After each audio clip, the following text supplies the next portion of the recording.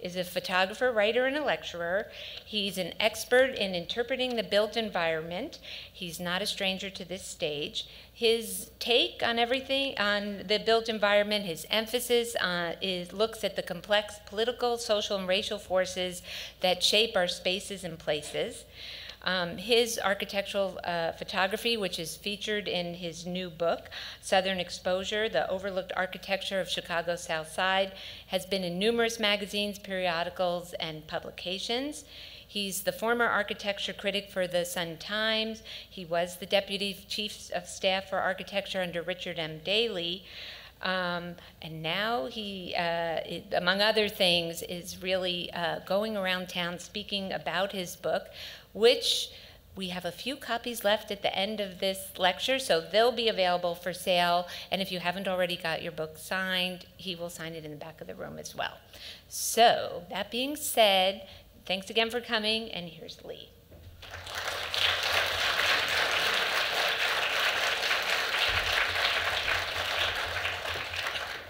Thank you, Hallie, and thank you all for coming. Wow, it's a big crowd here tonight for a cold night. I appreciate you coming out.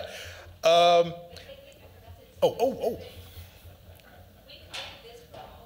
Me too. I could too. Which this? Wait. There. Now you're. There we go. All right. Cool. A little advertising never hurts back there, right? Doesn't it? Well, thanks so much for coming out.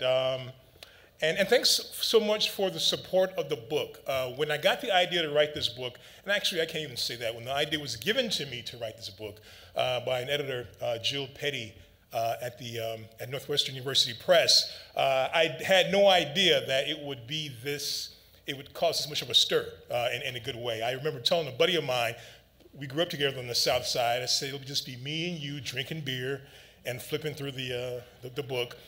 So he moved to New York, so I didn't get a chance to get the beer, but I'll still work on it.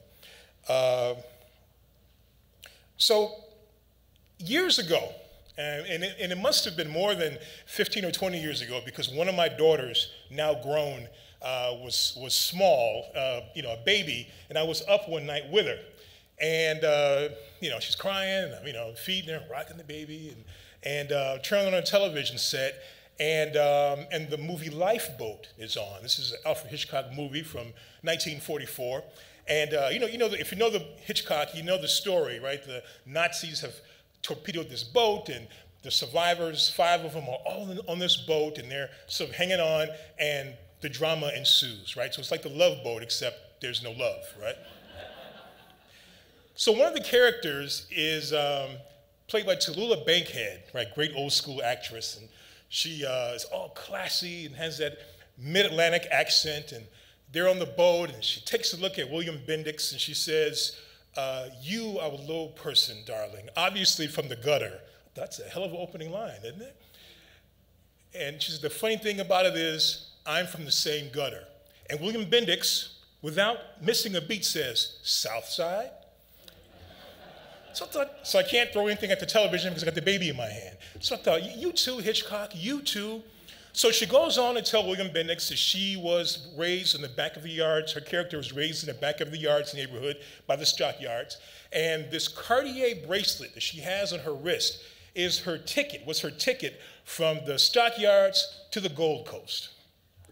So naturally later on in the movie, when something happens and the bracelet slips off her hand and goes down into the deep blue sea, I say what we all Southsiders say when someone gets their comeuppance, that's what your ass get, right? But in that story, though, there's a bit of a truth, an uncomfortable truth, which is the South Side of Chicago, for many people outside of Chicago, and too many of us inside of Chicago, is seen as a place that you flee from. She didn't say she went from the back of the yards to Beverly. That would have been a step up. But to the Gold Coast, right? She didn't say she went to Hyde Park or she went to the Gold Coast, right? And so the South Side is a place to flee or avoid altogether. And that is sort of the basis of the book, the premise of the book, the kind of driving idea of the book, that the South Side is not, it's seen that way, and it's not a place to flee, but it's a place to invest, a place to embrace, a place to love, and that the people there are not people to avoid, there are houses and places are not places to avoid. That, the South Side isn't slums, it isn't all that, but there really are great buildings. And not only that, the book makes the argument that the best architecture in the city outside of downtown is on the South Side of Chicago. Now, when this book came out and we got this cover, this was not my pick for the cover. My pick was Pride Cleaners, which many of you may have seen it, but I got outvoted on that. But the reason why it's on the cover, but more importantly, the reason why it's in the book at all, this is Errol Saarinen's law library at the University of Chicago campus, is because of this. 2 years ago, maybe 3 years ago, I was watching this beautiful PBS documentary on Saarinen. I think his son was one of the producers of it. Fantastic work. Looks at the body of his work, the TWA building, the St. Louis Arch, all the collegiate work that he did. And I'm watching, and I'm thinking, well, they're going to get to the law library because that's a great-looking building. And next thing I know, the credits are rolling. And I thought, geez, if a Saarinen can get overlooked on the South. So, being a South Sider, you're thinking about all kinds of things. Well, if that building were downtown, they wouldn't have missed it. If it were on the North Side, real or imagined, they wouldn't have missed it. I bet you they overlooked it because it's on the South Side. Yes, it's on the University of Chicago campus, but it's on the southern tip of the campus. And, doggone it, the South Side gets overlooked again. And in some ways, that documentary gave birth to the exhibit that this originally was for the 2017 Architecture Biennial, and then the exhibit gives birth to the book. So that's the reason why it's there. So now let's jump in. This is another view of the book of the library. But what a fantastic building, built in 1959. So it's one of Saarinen's later buildings. His career was so short anyway. But you see this above this Bedford limestone base, this beautiful folded accordion-like facade, right? It just looks like it just hovers there. And then and also Dan Kiley did the landscape architecture for it, so this pool and the other work around it. So it's just a beautiful building. It's pushed far back from the street, so many people don't see it. It's behind a gate, but if you get there on the right time of the day, and I would say August 15th, 2016 at 6:25 p.m. Is a great time to get it. Just when the sun sets to the south, to the northwest, and the light shines across it and kisses the front of that building, it's one of the city's most spectacular buildings. I didn't like this. Didn't like this building. I photographed this building years ago, and that building wasn't there, and we fiddled around with whether should we take it out, should we Photoshop it out. I really want to, and I think it takes a crop. See, even on the cover, we don't like it on the cover. But we left it in, and with my luck, I would have taken it out and left the reflection in the water, and then people would have been calling me up about that. The building's a ghost. That's where it should be. But a fantastic building and worth seeing. Another detail as we get close to it, just how rational, geometric that the building is. Just a beautiful piece of architecture. Now, this is my favorite of the book. This is Pride Cleaners at 79th and St. Lawrence in the Chatham community. Now, this is a fantastic piece of post-war architecture, a little bit of Googie in there if you're into the architecture of Southern California. So this is a hyperbolic paraboloid roof. So it's a self-supporting concrete roof. And it's not just done that way just for kicks. Inside of the cleaners is very tight, very economical. Space-wise. So by using a roof that supports itself, you don't have to have columns and things taking up the room. So the building is by Gerald Siegward, who was a graduate of Schurz High School. I don't think he went to college. I think whatever he learned in Schurz, he was able to take that throughout the rest of his career. Chatham is predominantly a community built up by the 1930s, 1920s and 30s. It's predominantly built. If you go down 79th Street, that's the street that's kind of behind us, you'll see these great terracotta buildings from the teens and 20s. And then, of course, after the war, construction begins to kick up again. And can you imagine this building, this Cadillac Fleetwood of a building with Chuck Berry playing on the radio loudly, roaring into this traditional space? It was built as a dry cleaners. It still is a dry cleaners. And in fact, a new owner, after I took this photograph a year later, actually has bought the building and actually spruced it up a bit. The old owner, and I hope he's not here tonight because I'm going to say something embarrassing. When I told him that this photograph is going to be in a museum exhibit, I was trying to get him to replace this window.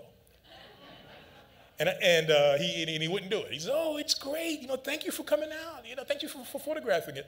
So now this building that board has kind of been memorialized. The new owner actually saw the photograph, and said, "Why is that board there?" I took it off, and I had to explain to him, it was before you bought it.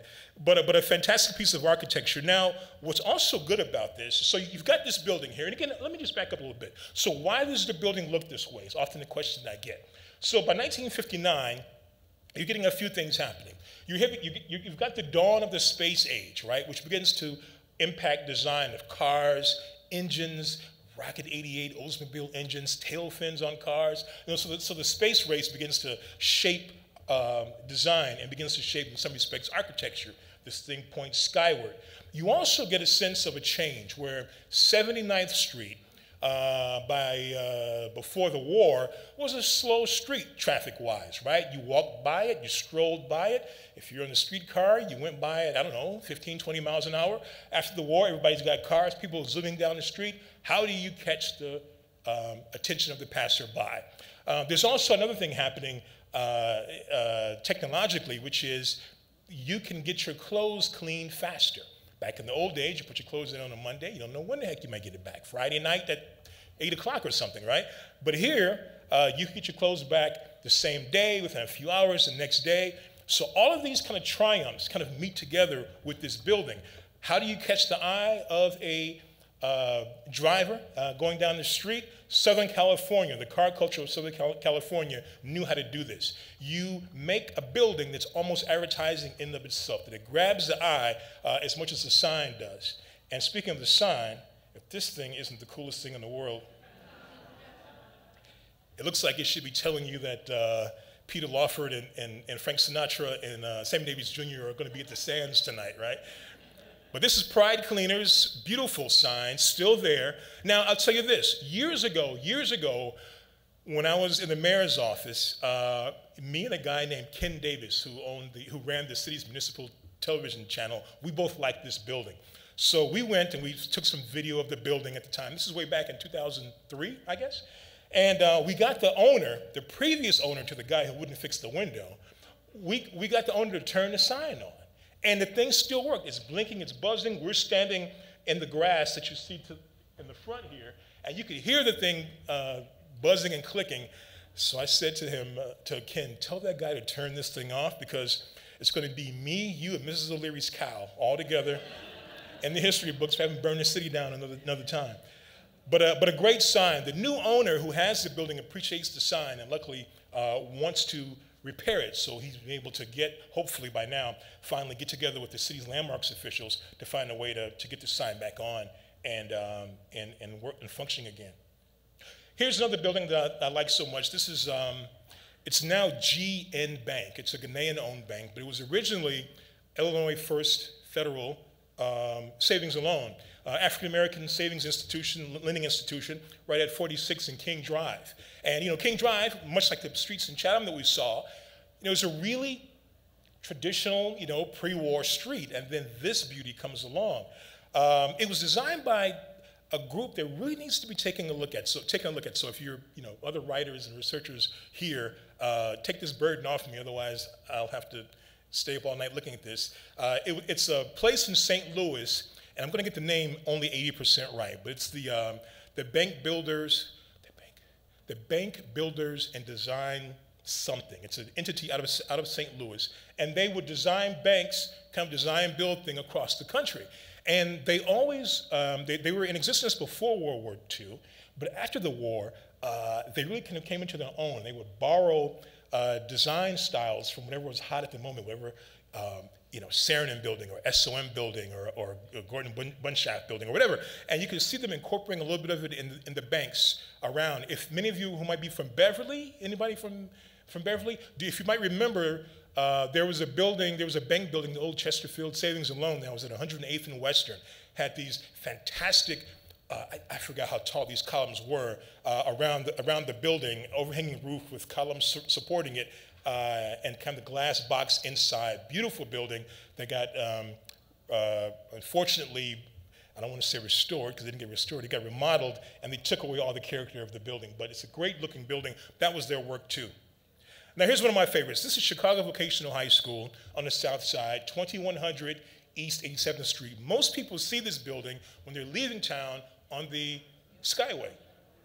And when I was at the Sun-Times, I would get a call at least once a season from someone saying, what is that factory down there on 87th Street? Now, it's not a factory, it's a high school. You should go take a look at it.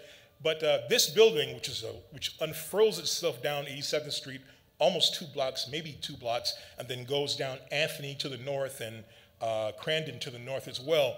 One of the finest Art Deco buildings that you'll ever see in the city, particularly one that's not a skyscraper. It might even be the largest non-skyscraper Art Deco building. This is the gymnasium entrance on the far east side of the school, so this is closest to the Skyway. But, I mean, just look at those columns, right? Fantastic. I mean, I'm a graduate here, so class of '83, and even then, going through, you kind of felt like a Roman soldier going in, going through those columns, even though you're going to play dodgeball, something mundane like that. Inside, across the face of the school, are these bas-relief insets that each tells something about the discipline that was taught at the school. So print shop had an old printing press and that kind of thing. Car had a wheel and that kind of thing. But a fantastic school. This is the main entrance. This is kind of funny. It says it was built in 1938. It's a bit of a lie. It was built in 1941. They hit a construction delay, and the building didn't get completed until 41. But this being Chicago, they put 38 on it anyway, right? But what I really like about this is the font here, where it says Chicago Vocational School. That font is called Broadway, and it was only about 10 years old when the school was designed. So the idea that the school has its classic roots, as many academic buildings did, but also that it would herald the future in some way. The planners of this school saw the 20th century as this mechanized century to come, where there's always going to be air conditioners to fix and cars to repair. And the idea was to create a school that did that for 4,000 men. Women weren't allowed in the early days of the school. And then after the war broke out, and then I think the Marines or the Navy had it for a while. Then after the war, it reopens again as a vocational school, and then girls were let in.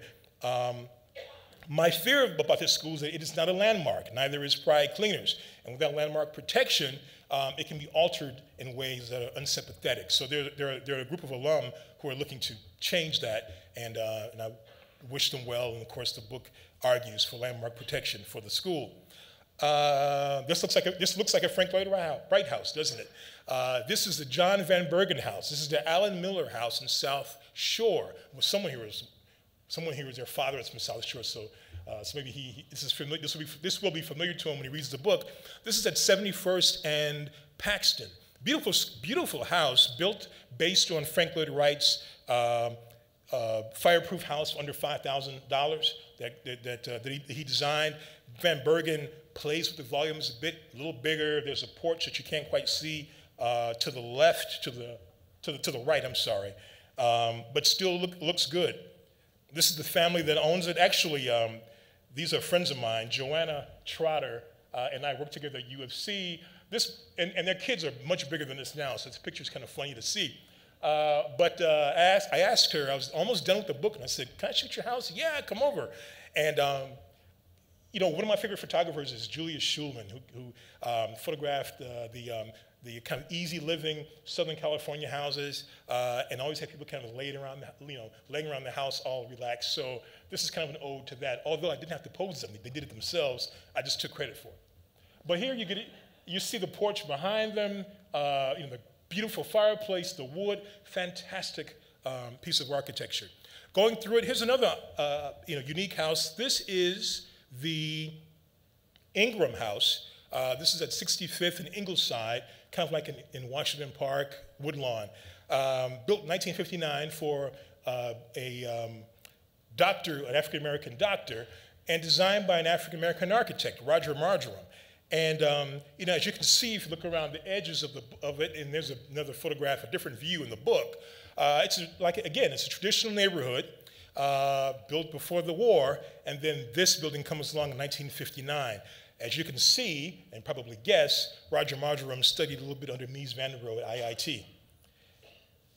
We go inside. Now this photograph didn't make the book because I overexposed the lights, but I like to include it sometimes because, so you enter in on the side, right? So you would enter in through this gate, right?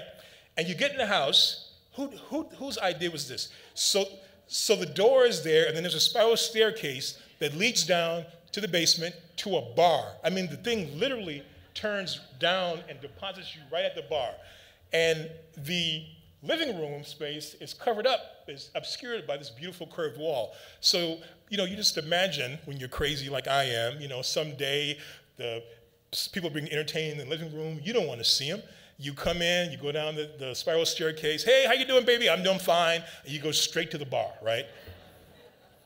This house is for sale. It was $150, and it wouldn't sell for a long time. A friend of mine lives down the block. Actually, it was for sale when I took this photograph back in 2017, and they finally did find a buyer for it, and I'm afraid, I tell her, don't tell me what they're doing to the house, because if it's something terrible, I might cry. While I was there, I found this interesting, this is the other side of that curved wall. I found this home intercom system, and I want to take a picture of it, and I wondered, does it work? So I turned it on, and sure enough, I could hear my voice in the kitchen. It did work. That was good living back then, I tell you.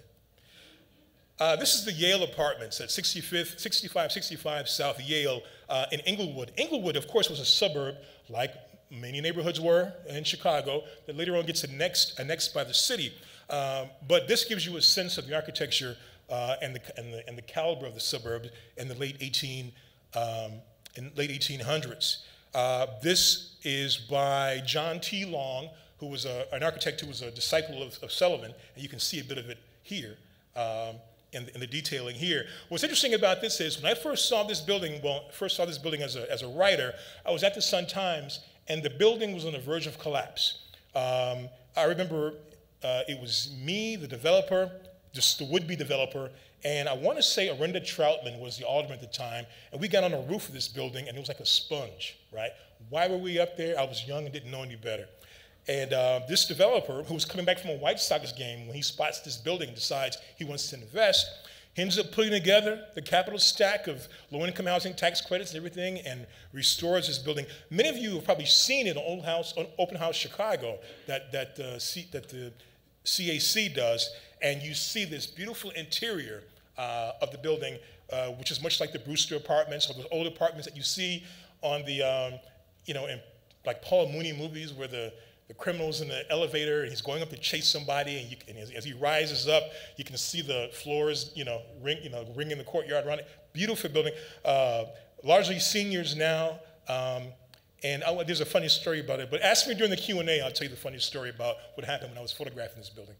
Luckily, we're getting close to the end. This is, speaking of Frank Lloyd Wright, this actually is a Frank Lloyd Wright house.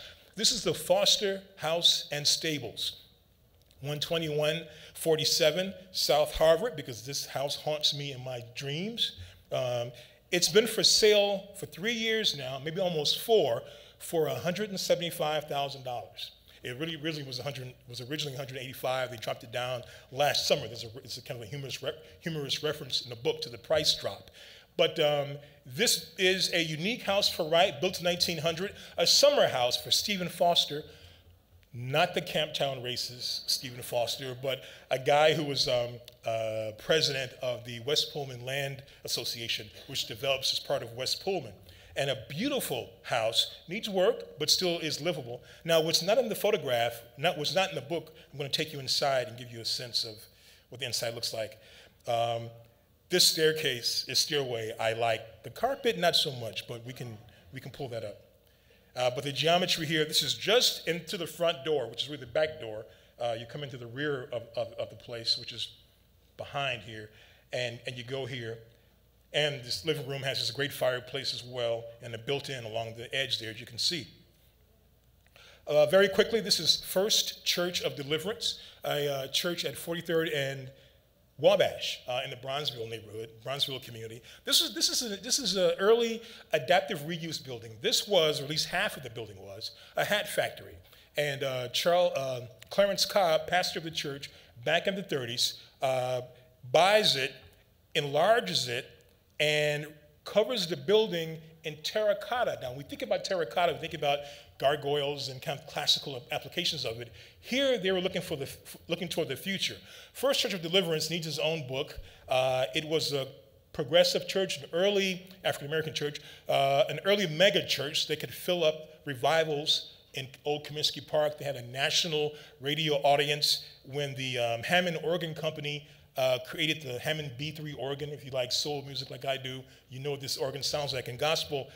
They sent one of the first ones to this church because they knew it would be heard. A fantastic architecture and lineage as well. Still open as a church. In fact, they've done some repairs to the outside. They all fixed the building up after I take the picture over the past year. So if you go by it now, it looks even better. This is the interior. This fantastic hanging cross, which came along in the 1950s. But what I've said about this without joking is that even without, if you're African American, even without a black person being in the space, we know that's our space. That is us.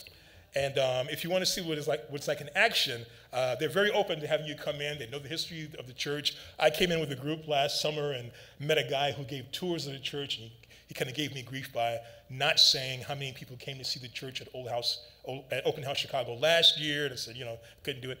But on video, you'll see on YouTube the choir coming in underneath this cross as they're singing. It's quite a sight. Very quickly, you've got a little bit of time left. Got some time left. Where do you think this is? Just anybody. Just those of you who have heard this before, don't say anything. And Southsiders, I probably should. Okay, Jackson Park. Give me one more. Just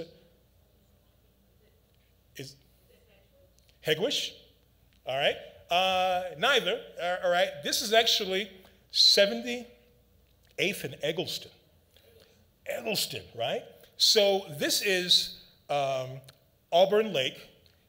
This was built, if you come in on the Rock Island from Beverly and you cross 79th Street, this is what you see from the Rock Island Metro train. But this is it's a lagoon, 2-block long lagoon with fish and everything in it. And it was developed in the 1890s, and the houses around it were too. This is kind of like a small subdivision that people from the Chicago Board of Trade funded and lived in. A hidden place. If you go down 79th Street and you get to Eggleston, turn north and you'll run right into it, and you'll be shocked because it's a beautiful spot, an unexpected spot along the lake. Here's another view of it.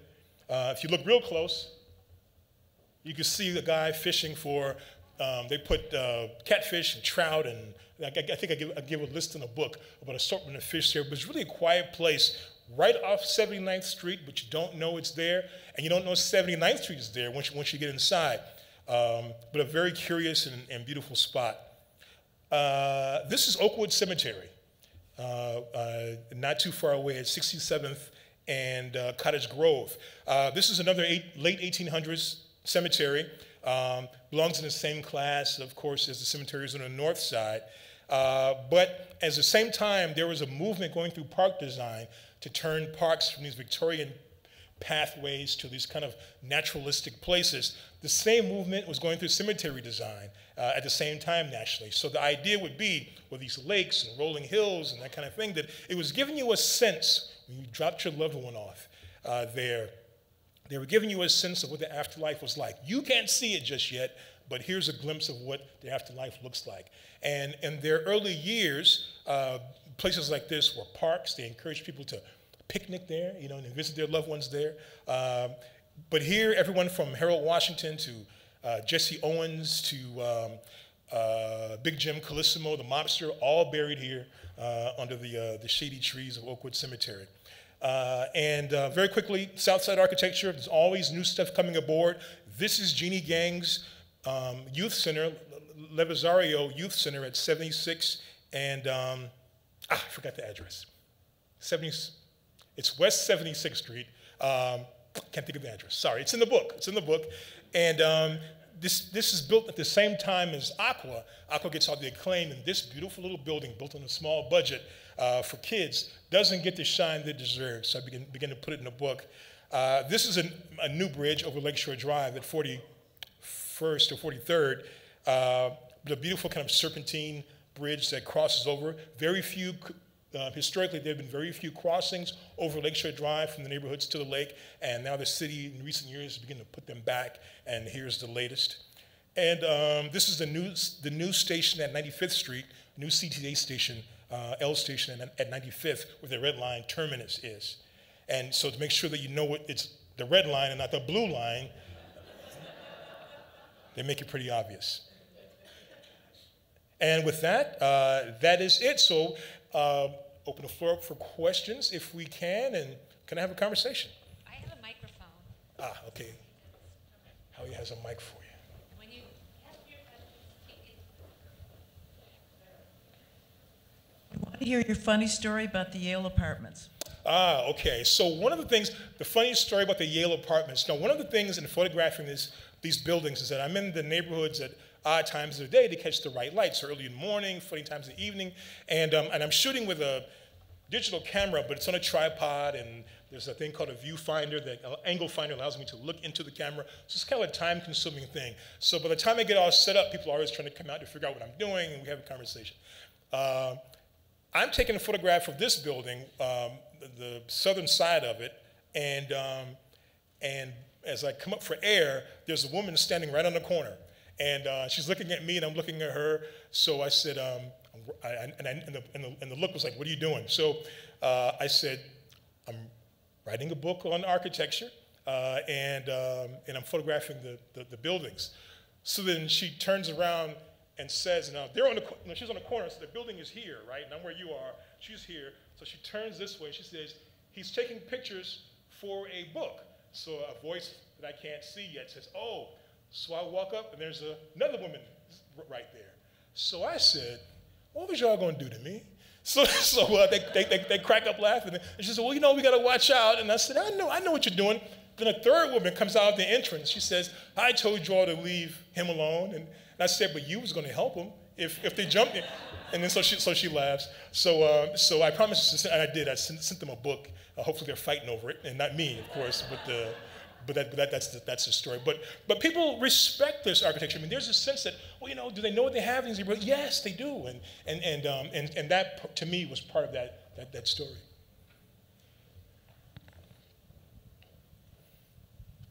So the book, the house at 3656 South King Drive that is in such bad shape, is that the one I saw in the preservation picture? It is. I thought so. So tell us about how we can, what's on their list, correct? It is. I'm glad you guys are looking at it too. I didn't want to put an abandoned building in the book, but this one I made an exception for. So this is the old Lou Palmer mansion. So Lou Palmer was this, and his wife Georgia. They were partners politically and socially, and maritally and everything else. They, in their living room on the third floor, second or third floor of that house, helped and the coach house behind it, helped organize and put together Harold Washington's winning mayoral campaign back in '83. The building has an earlier life when this was Chicago's Gold Coast, where there was a Hammer family who built the house, and they were distinguished Chicagoans as well. The Palmers passed away in the early 2000s, and the building goes into other hands, a developer who I don't name in the book because we know each other, but he gets grief from me. And this developer is not doing anything with it. And the house is this beautiful house which deserves a place in the National Register, deserves a place as a city landmark for its history alone, let alone its architecture. It's just kind of falling in and open to elements. When I was taking the photographs for the book, neighbors came out of the house. "Are you buying the house? What's happening with the house?" And I'd say, "No, I'm trying to get some attention to it." But that's what's happening with the house. I've heard a rumor every other week, "Oh, somebody's looking at the house, somebody's looking at the house for this use," but nothing ever, so far, nothing's come to pass. Hi. Hey. Some friends of mine saw the presentation at an earlier date, and they were former long-term South Siders. They want to know when the second and third volumes are going to be coming out. Tell them thank you. I didn't, yeah, that's a good question. I mean, I'm sort of gathering string, maybe for a second volume. So talk to me in a year. Maybe I'll have a better answer for you. But tell them thank you. Tell them thank you. Oh, sorry. Yeah, I noticed in a few of the photographs of the buildings there was a child in the driveway, kind of in the background, and a couple of them there were a parked car in front. And I wonder if that's something that is intentional. Certainly could have waited for the car to be gone, and I appreciate that detail. And I'm just wondering if you could speak about that. Thank you. Well, the one with the child playing in the background, she belongs to the house that I photographed. And it was funny because, we remember there's a family sitting around the living room. The little girl in the mother's lap is now the little girl who's playing in the driveway, and I'm taking the outside shot. And so she was running out to check on me. So I basically waited. I realized there's a pattern to it, and I waited until she got there and snapped it. I mean, I've got 3 daughters, and they're grown now, but just the idea of a little girl playing in her own backyard, it just was a thing that I liked. And I gave that family the framed images of that, and now the kids are big, and they're all proud that they're in the photograph. But with cars and things, I sort of shot it as they were. Sometimes I would wait a bit till some cars cleared out. Sometimes I would wait till a car got into a good position. I gave a joke lecture years ago called the hoopty stays in the picture. And it was all the shots that were ruined, I thought, by raggedy cars, 87 Beretta, that always gets left in front of the house that I'm looking to photograph. But after a while, there's a certain beauty to it, right? In a way. So I decided to leave them in and not go crazy over. Good question, though. Lee, my question is about the mayor's focus on Invest Southwest and some of the very communities that you take these gorgeous pictures from. I love the book because it has such a beautiful narrative about it. Thank you. Which we don't hear a lot in the daily news. Do you think that communities like Pullman, right, they're seeing a renaissance, but that we will ever see the coming back of a lot of these other gorgeous communities that we've lost? I hope so. I mean, what I sort of say in the book, and I've said in lectures after the book, is that the city is really at a crossroads. It must now decide, and time will tell us if it has decided, whether it wants to reinvest substantially in these communities or whether it wants to pretend that it does. One of the things that I've said to the mayor's people, and I say in the book, is that the South Side alone is the size of Philadelphia in terms of square miles, right? So giving someone 5 units of affordable housing on the corner of 65th and Maryland doesn't do much, right? It takes city scale planning, but also city scale investment to really pull these areas back. And the question then becomes, and time will show, I mean, Invest Southwest, where she's targeting investment, wants to target investment and philanthropic dollars along retail streets on the south and west sides. This is a good start. I had a discussion with Maurice Cox, the new planning commissioner. I think the figure they're looking at for the first year was $250 million. So I said, just for kicks and giggles, that L station at 95th Street, he has the book, that's $300 million. That's one L station. I said, so, you bailed out Lake Michigan with a cup, unless you really are going to put some sustained money into it. And he says, I know. So time will tell. But one thing is, we can't have the south and west sides, given how large they are, just can't let them drift this way. So I think, we got to solve pension problems and all the things that the previous generations have left us. It's ours to solve now, because not solving them is even worse. Yes. Mm-hmm.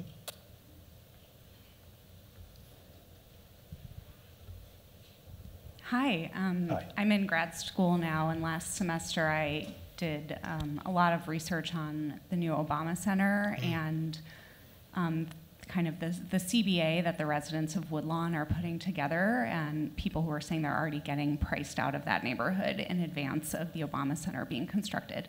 I'm curious on your take on that, whether you think the Obama Center Foundation chose the right spot, whether you do think Woodlawn residents are getting priced out of that neighborhood, what you think a good solution might be. Well, I said, well, there's a couple of things. In the book, I said I don't like the design. I'll start there because it's if you're going to put it in a park, I have to hold my nose, and it has to go in the park.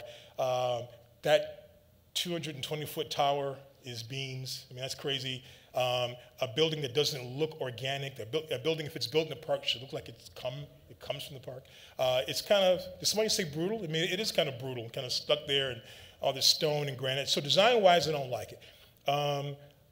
What the book doesn't address, but I've talked about is that I wish they would have found a different site. The site that I preferred, and I think I wrote about this years ago, is the site where the Green Line stop is on Garfield, right across from where the University of Chicago already owns the Arts Incubator and a few other buildings right there. On that side of the street, the north side of 55th Street, the city and the CTA and the university together own about 20 acres. And there could have been possibly the idea of an urban transit-oriented museum in the neighborhood, which would have been, to me, closer to his stated ideals as a president, as a candidate, than this kind of Shangri-La off in the park that doesn't really, in my opinion, do much for the park. Thank you. Last time I said that, I was at the Silver Room in Hyde Park, and the next week I wound up in a meeting with Michael Stratmanis, one of the honchos of the library and the foundation, and we just laughed. He didn't, he can't beat me up, so what is he going to do, right? He probably could. But thank you. Other questions? Oh, that's in here, all right. So you made a comment about the South Side being perhaps the richest place outside of downtown in the city for architecture. Why? Well, first you've got... Not why is it true, but why did it occur? Oh, why did it occur? Well, there's a lot of things happened. So of course, the city annexes the South Side, much of the South Side in 1889. So the city grows exponentially. What the South Side has going for it is it has national railroads running through it. It has close access to the lake, access to the lake for industry, access to the Chicago River for industry. And it was an open slate. North Side is beginning to fill in. And what you've got is developers, not a Daniel Burnham, really, but developers who are coming in and they're taking advantage of this space to build houses with broad streets and things. You've got individuals like Paul Cornell in Hyde Park, who gives land to the Illinois Central Railroad. Here, take it. Put your station there, because he knows he's going to build houses close by, and nice houses, because they'll have the rail access downtown. So you have these things kind of happening, and then this kind of instant city, this boom town that's happening, and there has to be space for workers, but also for bosses. You've got the stockyards already operating, so the first Gold Coast is beginning to line up, not just along Prairie Avenue, close to downtown, but along King Drive, South Parkway, and Michigan Avenue, and Drexel along into the Bronzeville neighborhood. So all this stuff is kind of happening all in the same kind of 20 to 30 year span. The South Side makes Chicago, essentially, and I think hasn't really been taken care of, not really been rewarded because of that. But all those things together are kind of happening at once, and and you can get downtown pretty quickly from the South Side, even today. Mm-hmm.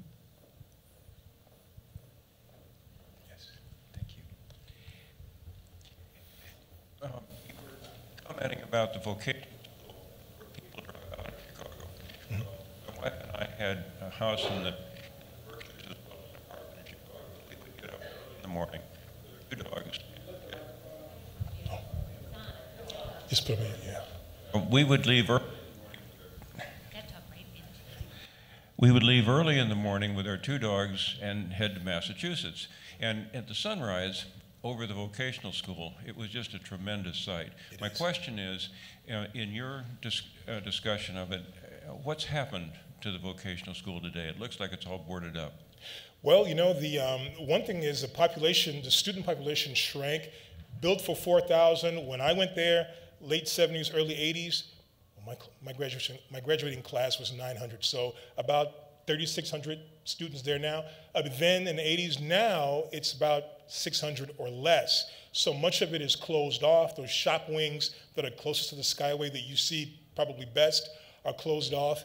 The city has set aside, but they haven't spent it yet, $75 million to create a STEM academy or a STEM curriculum in the school, and they want to remove parts of that Anthony wing for a new building. That probably, I think, got people to try to seek landmark status for it. But that's up in the air now, so we don't know. So the fear is that without landmark status, without protection, either it'll get this unsympathetic addition to it that no one has seen design-wise yet, or it'll be demolition by neglect, and that part of it will of the building will just kind of fade away and have to be torn down at some point. All right, any more questions? Oh, there's one in the two, all right. I know in a lot of areas like Bridgeport, a lot of the Catholic churches are closing. You know, you have the Catholic Croatian Church, the Catholic Irish Church. You know, what do you envision they can do with these churches? It seems like, you know, they could turn it into housing for seniors or something, but it just seems like they're outdated and time to go, even though, you know, they're churches. You know, I wish the Archdiocese, the Roman Catholic Archdiocese, would be more forward-looking about what to do with these places. What happens is, what's been happening, in the old days, they used to sell them to the Baptists, right? You know, here, you all buy. And now they don't do that, right? So they tear them down. So St. James Church, I think, at Wabash and 21st, that one came down. In the book, let's see, I don't want to spoil it for you if you haven't read it, but there's something that happens. There's something that happens to a church at 53rd and Loomis that, if you don't know already, will make you angry. But that seems to be what the Archdiocese. Now you want to know what it is, right? Gosh, do you want me to tell you what it is, or you want me not to tell? Tell us. So there was a church, St. John of God Church, at 52nd and Loomis, right across from Sherman Park, right? And beautiful Italian Renaissance church built, I want to say 1908. Henry Schlacks was like the Frank Lloyd Wright of their, in terms of impact of their church construction. This church closed in 1990 and sat empty. And nobody, and that neighborhood was a bit challenged. Nobody put graffiti on it. Nobody broke into it. I learned to photograph architecture by practicing on that building. It had this beautiful portico. It's an absolutely beautiful building. And the Archdiocese decides, I want to say 2012, 2013, that after all those years of being empty and still in beautiful condition, that enough was enough. So they took the limestone facade off the building, flayed it, as Lynn Becker, the architecture critic, says, and they applied it to a new church they built near Antioch, up near the Wisconsin border. They leave this kind of molded brick mess there for a few weeks, and they end up tearing it down. So this church, Polish Catholic Church, storied Polish Catholic Church, it's now just another vacant lot in the area of town that doesn't need vacant lots. So I'm hoping at some point, and now we're hearing about the more Catholic school closings happening, that there's some more forward thinking about what to do with these buildings, because the population is shrinking. There's a church that's in the book that I thought was going to get torn down at 45th and Honoré. You'll check it out. You'll see a beautiful church from 1888. It looks like it could have been 50 years earlier. And so I'm really concerned about these buildings, as are you. Try to pick up on what was asked over there is, what impact did the Columbian Exposition have on the South Side's growth in architecture? Quite a bit. I mean, that building you saw, the Yale Apartments, was built to catch the overflow, the rentals from that, even though it's a mile and a half west of the fair, not too far from the murder mansion, then Devil in the White City, actually. Where I live, even in Pullman, there's Market Hall Apartments, which are in the book, these kind of curved apartments. Pullman by 18 90 is mostly built up, or going to be mostly built up, and these apartments come along as a way to have, as places for fair goers to stay, because it was quick access down the Illinois Central from Pullman to Hyde Park. But certainly, I mean, there's the development of White City Amusement Park a little bit later, which kind of heralds back to that time. So the World's Fair does play a role in sort of putting this part of the country and this part of the city on the map. Plays an important role. But even without the fair, I think you still have seen that with industry and other things, you still have seen what happened in some way. Yes. Young lady in the back.